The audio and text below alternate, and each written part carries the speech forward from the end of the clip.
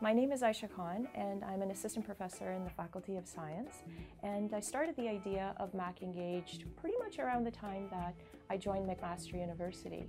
So the MacPherson Institute was having an all-day event for incoming faculty members, and we had Patrick Dean who came in and he spoke about his wonderful letter forward with integrity.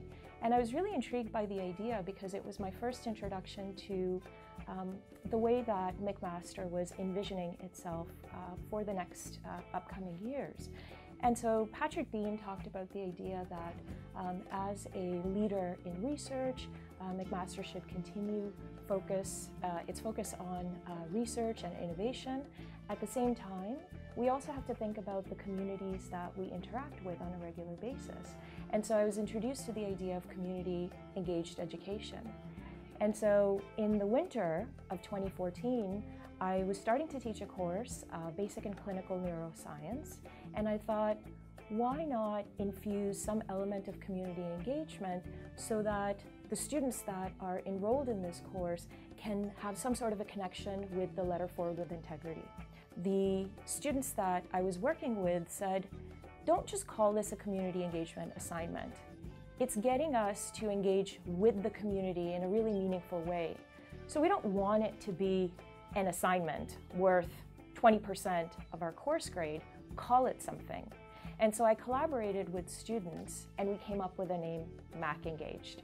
It's getting McMaster students engaged with their community using content that they're learning about in the course and then using that content for producing some type of public good. The kinds of projects that came out of MacEngaged in the second year clinical neuroscience course were amazing.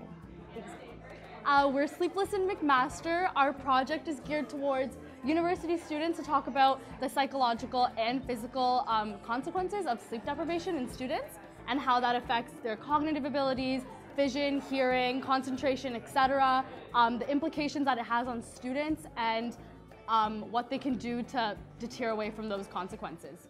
There was a lot of innovation that came out of MacEngaged as well. So currently we have a team that thought of these special glasses which are meant to decrease the light sensitivity that many people who have concussions experience. And they're working with Milo right now to develop a patent for those glasses that they created through their MacEngaged project. So it's very gratifying to see the kind of innovation that's coming out of these projects. And in particular, this innovation and this ingenuity is happening in students that are enrolled in a second-year course. So the peer mentors are a group of phenomenal undergraduate students who have completed their own MacEngaged projects and then come back the following year to offer assistance to current MacEngaged students, and they essentially provide mentorship. So hi, I'm Melissa and I'm in 4th year P&B and I'm one of the peer mentors for MacEngaged.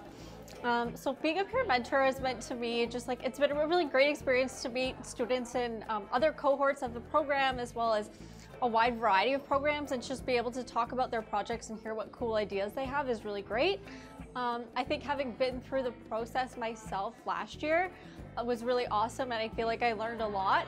And I think thinking back on my own project, I learned a lot of things, and there are things that obviously after having done it you would do differently.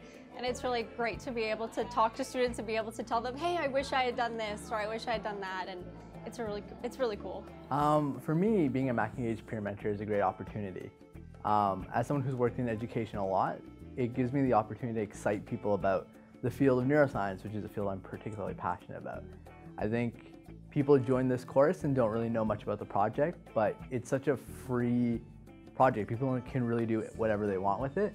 And I think being able to help guide and give people advice on that, not only does it help them do the best that they can do, but it can also really excite them and make them really excited to be at school for once.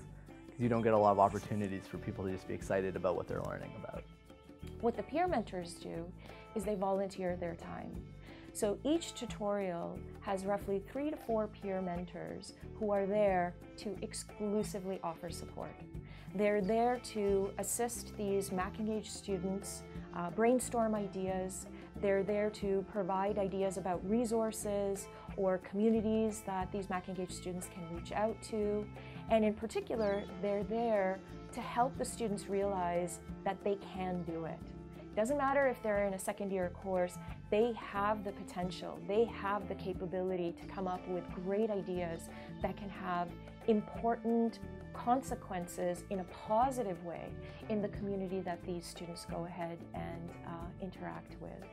So through the Teaching and Learning Fellowship, what I've been able to do is create a project that helps me assess whether the students that are completing this MacEngaged project are developing in terms of their personal, professional, and more importantly, their civic development. So is there some sort of a change that's happening in terms of their expectations for the course as well as their community engagement experiences, and whether those expectations are met towards the end of the course, and more importantly, is that experience of community engagement having some form of an impact on the student?